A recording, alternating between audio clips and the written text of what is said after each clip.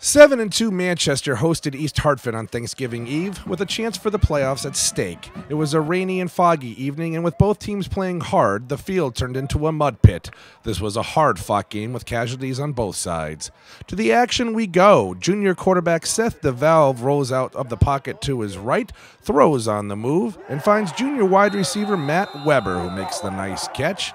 Manchester goes for two. This time DeValve finds senior Orlando Gaspard for the conversion. Manchester up 26-6. The ensuing East Hartford possession, and here is that man Orlando Gaspard again, and he doesn't need to gasp hard for air at all. As he returned this pick all the way to the house, nothing left to do but celebrate. Manchester wins 32-6.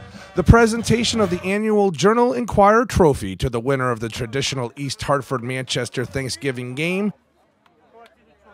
The team obviously very excited. Afterwards, Coach Pizzo Ferrato talked about the game and the season. What about the playoffs, Coach? That's a far reach right now. I think that with Buckley losing last night, that almost cemented us. We needed a lot of great things to happen, and every team that we beat to win, and teams in front of us to lose. And we may miss out by a few points. We just got lucky, and a few breaks went our way, and the kids on defense made some plays. Our defense played really well tonight. I couldn't be prouder. I'm going to always say first for the staff, because they worked their tails off this offseason and this season to get the kids ready. And obviously the kids are next. They played their tails off, and they did a great job overcoming adversity. We had a lot of injuries to start the season. We didn't really get our full team back until the 5th week. But we really played well in the games we lost. We can go back to 7 plays this season from us being an undefeated team.